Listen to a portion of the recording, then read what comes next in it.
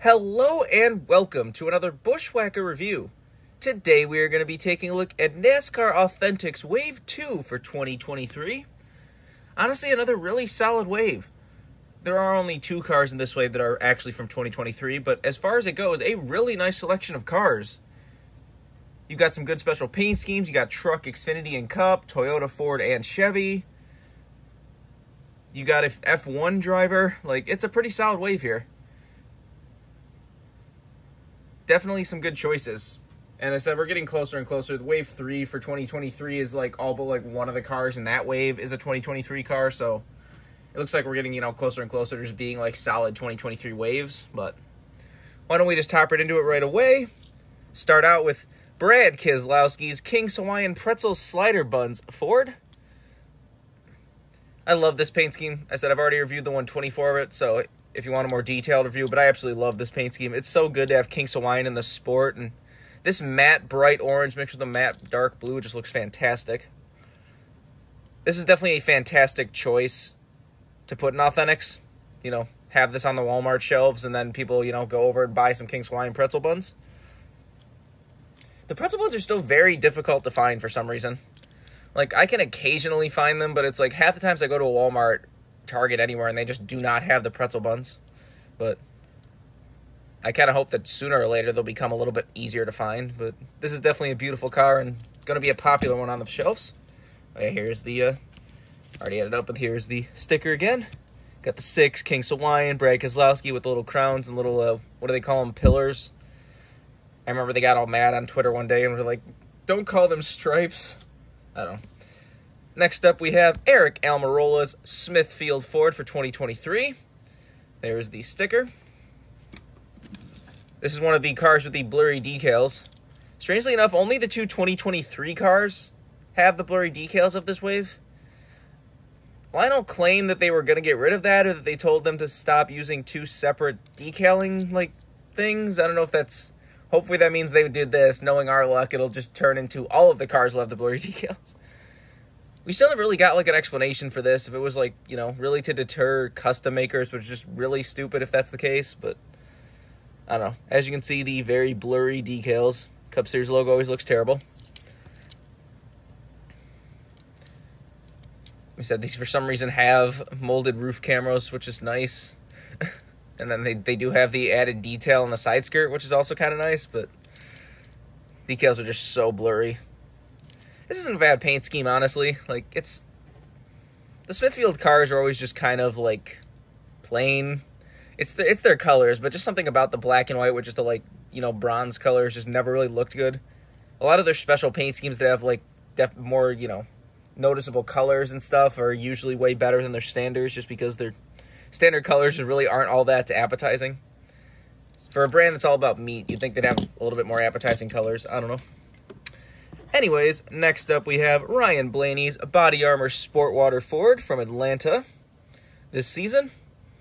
Very boring sticker, not even a picture of a water bottle or Body Armor logo or anything, just a 12 Ryan Blaney and a couple stripes. But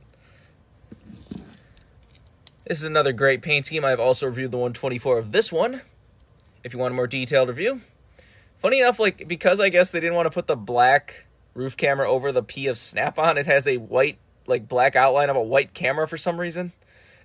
That looks hilarious. But once again, blurry decals. You have to wonder if the sponsors like this or not. You think the sponsors would be kind of angry about their cars looking all wonky. Look at how that does not look good at all. That looks terrible on that left front right there. It's not even in the indent. It's so weird that the Good Factory is even resulting in some ugly looking diecast. Good paint scheme. Said the kind of stormtrooper look, as a lot of people called it. Body armor cars are always good to get in Authentics. Next up we have Martin Truex Jr.'s Interstate Batteries Toyota from last season. Interstate Batteries is going all around. This year they're on all 4 cars. I know they offered all 4. I don't know if all 4 met MLQ or not. There's probably no way in hell they all met MLQ, but I don't know. So this Interstate Batteries car always looks fantastic. This new one they've been using is just beautiful. The lightning all around, the green colors, the different shades of green, just a fantastic paint scheme. Like I said, I'm glad that they finally, as I drop it, I'm glad that they finally decided to go back to their logo on the hood. You know, for some reason, like the first couple years of this car, it was always like white Interstate Batteries text up here and then a little tiny logo. And it's just like, use the big logo. And luckily they listened.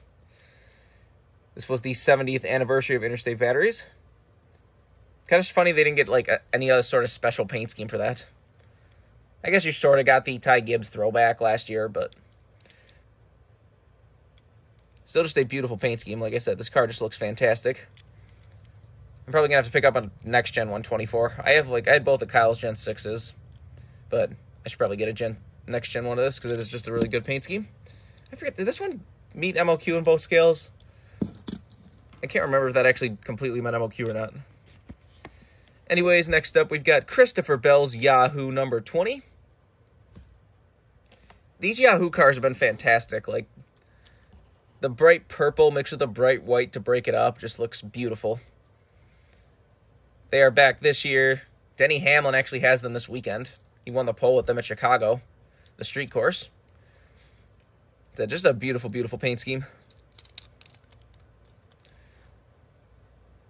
I've been debating getting one of the 124s of this because there's like, you know, this one. There's the Kyle Busch Sonoma truck win. I don't know if they've actually offered any of the 2023 ones yet. I don't think they've offered Denny's. I don't think they offered Bell's. I don't think they offered Nemechek's Xfinity one. I don't know. Just a really good-looking paint scheme. Purple cars are always nice, and this one does it really nicely on top of that.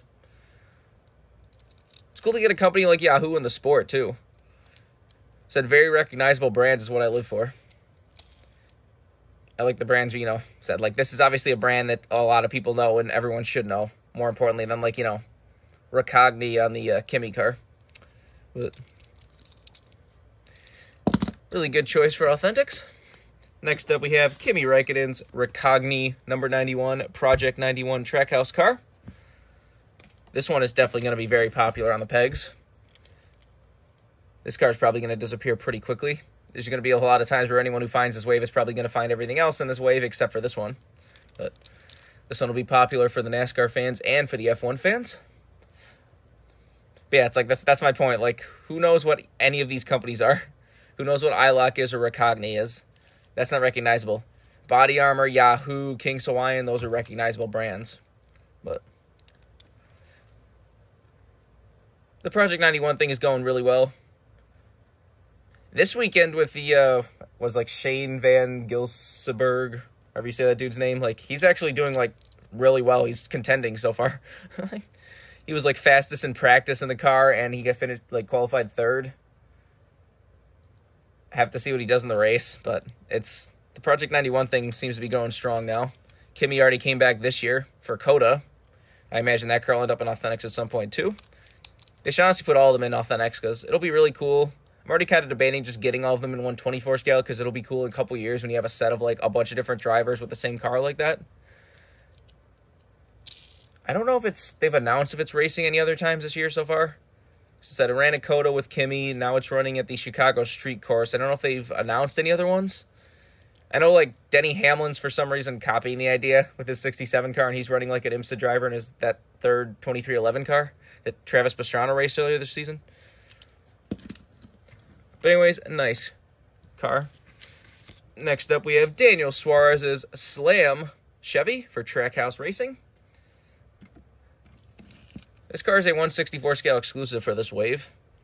This car was only produced in 124 scale. I believe Slam is some sort of foundation or charity organization owned by Pitbull. So this comes out as kind of a Pitbull car. I forgot exactly where this raced. It raced somewhere later in the season.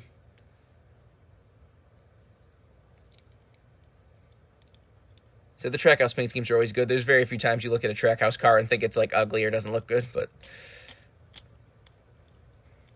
this one is definitely a very nice one. It's kind of it's crazy that this car like almost didn't. I think this car did like DNP in 124 too, and then suddenly got saved by somebody. You think the Pitbull cars would be more popular? Like even this year, he had that Freeway Insurance Pitbull car at Dover, and that's just DNP'd in all scales. Have to see if it ends up in Authentics or not, but you think a Pitbull car would have been more popular than that. But who knows? Next up, we've got Josh Berry's Tire Pros Darlington Throwback. Throwback to the classic Dale Jr. paint scheme. They did a good job of recreating it. Instead of Looney Tunes characters, you know, you have, I assume that's supposed to be Josh Berry. And on the hood, you have, I guess, a Tire Pro guy. It's a tire instead of... but it is definitely a cool idea to, you know, change all the Looney Tunes characters into, I guess, just their own characters. But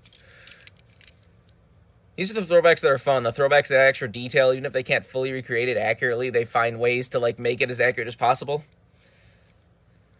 Because those old Looney Tunes paint schemes are always amazing, so it's really cool that, you know, I don't think anyone was ever expecting to get one of those back, and it's something that they were going to find a way to do it anyways. This car should probably be pretty popular in Authentics 2 on the shelves. Being a classic Dale Jr. throwback. It's always good to get Xfinity cars and trucks and stuff in Authentics. This one has all 3 series going on. And last but not least, we have Chase Elliott's number 7 HendrickCars.com Spire Motorsports truck. Kind of wish we would have gotten some more fun trucks than just the same old Ricky Hendrick paint scheme. This time it's Chase Elliott. It is funny that, like, all 4 Hendrick drivers have raced the Ricky Hendrick paint scheme now. But it's always a good-looking paint scheme. Does kind of work on a truck too, because if you know, the paint scheme is basically made from a truck. Like the original version of the paint scheme was a truck for Ricky Hendrick. So I believe it was a number 17, so they actually kind of made the 7 look like the old 17,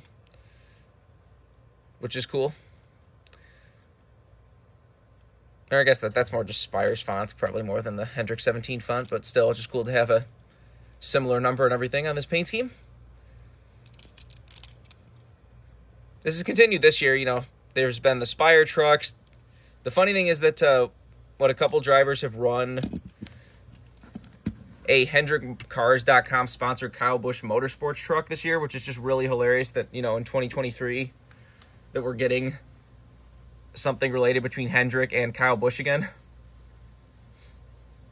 That is honestly one of those, like, funny things, like 5 years ago, if you told somebody, like, oh, in 2023, William Byron's going to be driving a Hendrick Motorsports sponsored Kyle Busch Chevy at North Wilkesboro or whatever, like, that just sounds hilarious to say to anyone. Like I said, really solid wave here. Great selection of cars. You got, you know, different teams, different drivers, all 3 series, all 3 manufacturers. Just a really solid wave from Lionel here. I will point out right now, I assume there's some people that are wondering what is that Joseph Newgarden Indy car in the background with the Indy 500 paint scheme. That is actually a new promo release of the paint scheme.